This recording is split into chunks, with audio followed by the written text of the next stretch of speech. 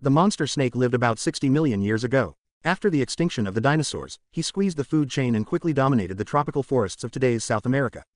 This ancient animal has terrorized the world for millions of years.